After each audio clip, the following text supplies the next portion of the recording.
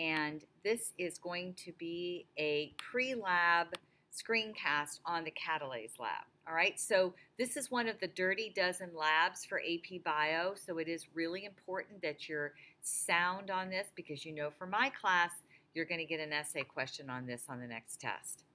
So as you guys know, and I know you remember, enzymes are protein catalysts, right? So they are chemicals that speed up chemical reactions without themselves being used up. And the enzyme that we're going to be studying is an enzyme called catalase. Now, ASE, the ending ASE always means enzyme. And in the new way that we name enzymes, the first part of the name of the enzyme should be the substrate that it works on. But unfortunately, there are some older enzymes that did not use that system, and catalase is one of them, and so we just kind of grandfathered that in. But catalase is the enzyme we're going to be working on today. It's something that's found in the cells of most living things.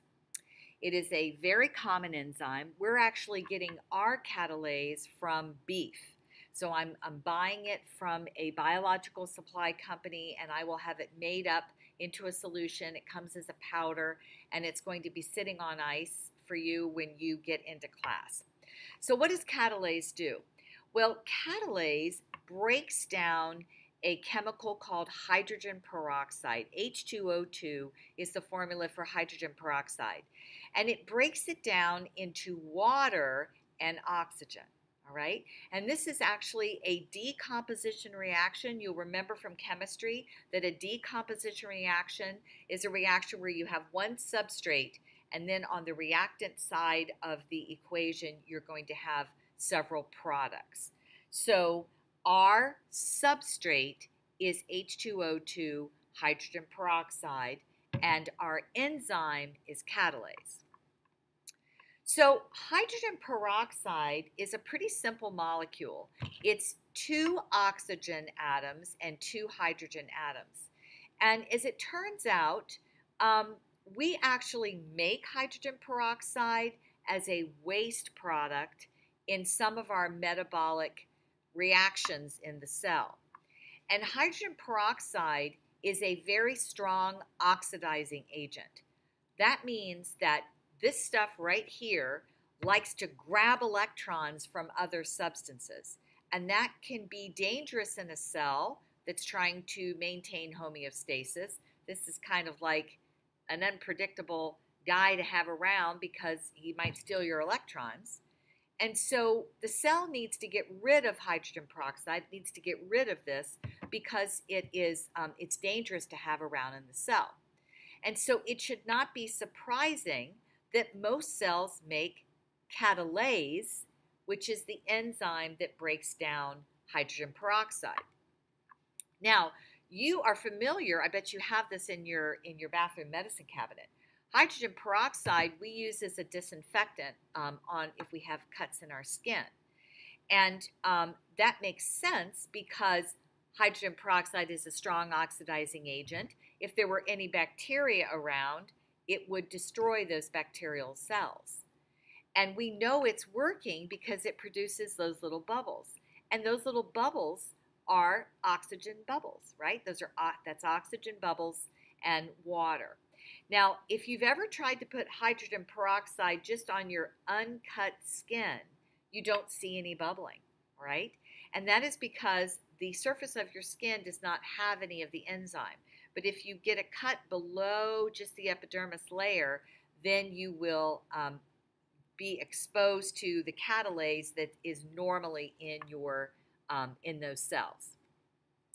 So how could we measure the rate of this chemical reaction? We want to measure how fast this reaction goes. We would have 3 different options. The first is we could measure how much H2O2 is left at the end of the chemical reaction, okay?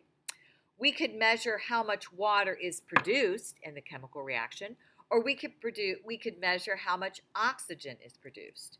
So right away, in my mind, I'm thinking I have oxygen probes that are in my lab, and I could do this reaction and measure with my oxygen probes the amount of oxygen that is produced in the reaction over time. That could give me the rate. The other thing that I could do is I have gas pressure sensors. So if I was doing this reaction in a closed vessel, then I could put my gas pressure sensor in, and it could measure the amount of gas pressure that is increased as oxygen is produced. I could measure it that way.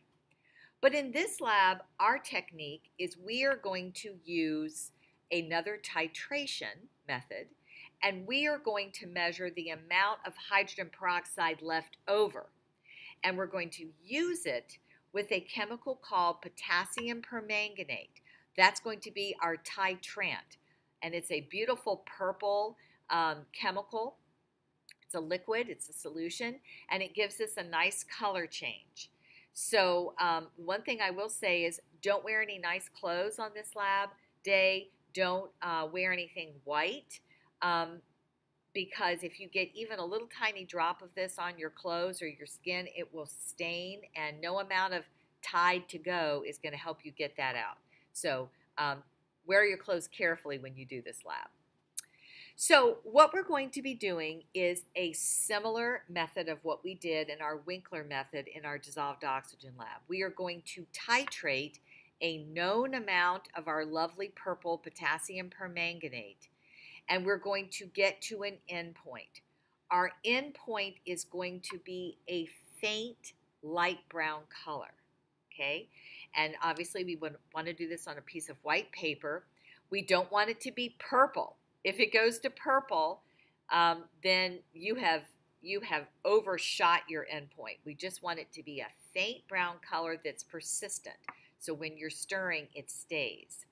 Now, we could use burettes like you see over my shoulder here. But that uses a lot of chemical, and so there's a lot of waste, and it's a lot more expense. What we're going to do is instead of using a burette, we're going to use a syringe again. We have a very graduated amount that we can measure here of our titrant. And you'll see this is all brown. It turns brown because of the potassium permanganate. So just like what we did in our other titration, we are going to have a known amount of the hydrogen peroxide solution that we always measure. It's always going to be 5 mils. So you can use another syringe to pull out 5 mils, and you're going to do your titration in here, or you could use a graduated cylinder, pour in 5 milliliters, and then you're going to pull up a known amount of potassium permanganate, and you're going to add a drop, swirl, add a drop, swirl, add a drop, swirl, add a drop, swirl, right? And you're keeping track of the volume you used. When this turns pale brown, but it's persistent after you swirl, that's your endpoint. So then you would read the volume of the potassium permanganate that is left in your burette, or in this case, our syringe. And you need to be able to read this accurately. All right, so I'm going to ask you to pause the video real quick, and let's say you started with this volume of potassium permanganate and you ended with this volume. I want you to tell me what is the volume of potassium permanganate that was used in the titration. So you can pause the video and check that real quick. And you're right, it is 0.6 milliliters. So one of the things that I want to point out is in our last titration, we were very careful not to get any oxygen, no bubbles in here, because that would have affected our results in our Winkler method. In this particular case, the dark purple of our titrant chemical is hard to see against the black of the syringe stopper there. And so I'm actually going to tell you to pull up a little air this time. I want you to suck up a little air first and then put it in your potassium permanganate and pull it up. Because then you will be able to see a little bit of air between the black of the plunger and the dark purple of your chemical, and you'll get a better reading that way. So one of the procedures that we're going to do is we're going to do a timed protocol. How much of the H2O2 is left at so many seconds into the reaction? And so you might ask yourself, well, how am I going to do that? How am I going to stop the reaction at 10 seconds, 30 seconds, 60 seconds? because once you add the catalase, you're off and running.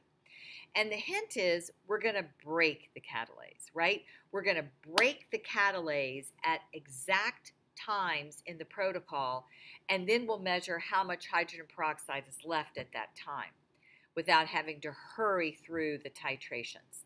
And how are we going to break this? We're going to break it with acid. So you're going to be adding sulfuric acid at those particular times, intervals, and that sulfuric acid is going to denature our catalase. It's going to change the three-dimensional shape of the enzyme, and it's going to be broken. It's not going to work anymore. And so that's how we're going to be able to get a timed protocol at those certain times. I'm going to ask you to calculate the rate of this decomposition reaction. And you're going to do that by putting time on your independent variable and the moles or the amount of your product on your y-axis, okay? And that is going to give us an indication the amount of the potassium permanganate that is being used is going to give us a direct measurement of the hydrogen peroxide that is left over. For AP Bio, you do not need to know the actual chemical reactions that let that happen. I'll probably put that on the board for you, but the AP folks say you don't need to know that. You just need to know the amount of the potassium permanganate is basically equal to the hydrogen peroxide. So then you should recognize this, right? This is slope. Change in Y over change in X. So you're going to pick 2 points on your line and you're going to measure the rate of this reaction. Notice that it is going to stabilize up here at a certain time. It's not going to go any faster, and we'll talk about that later when we talk about enzyme reactions. So there are 4 parts of our enzyme catalase lab. Part A is pretty silly, actually. We're going to look at the effect of boiling the enzyme, and I'm going to do that as a demonstration. It should not surprise you that if you boil the heck out of catalase, you're going to break it. And it's not going to work, and it's not going to break down the hydrogen peroxide. So boiling, heat, is another way to denature an enzyme. All right, so that's part A. In part B, we're going to determine the baseline of the amount of hydrogen peroxide in our solution. So you're going to take your 5 mils of your hydrogen peroxide solution into our titration cup. You could also use graduated cylinder. And then you're going to titrate it without the enzyme. So you're not going to put catalase in it. You're just going to find out how much hydrogen peroxide is in there. And you might say, well, Mrs. Foy, it's 5 milliliters. No, it's not, because this is not 100% hydrogen peroxide, okay? So we need to find out how much hydrogen peroxide we had to start with, obviously, to figure out how much is left over. In part C, we're going to do the uncatalyzed rate of decomposition. So I don't know if you've ever noticed, but if you have a really old bottle of hydrogen peroxide left in your medicine cabinet and you try to use it on a cut, it's probably not going to bubble. And that's because hydrogen peroxide, if you leave it just to its own devices, is going to break down on its own without the catalyst. It happens very slowly, but that could happen. And so we want to know, well, what is the uncatalyzed rate? What is the super slow rate of the decomposition of H2O2? And so you're just going to leave your sample overnight. In our case, it's going to be a couple of days because of the crazy schedule that we have right now, but then you'll do it again and find out how much you have left without the enzyme.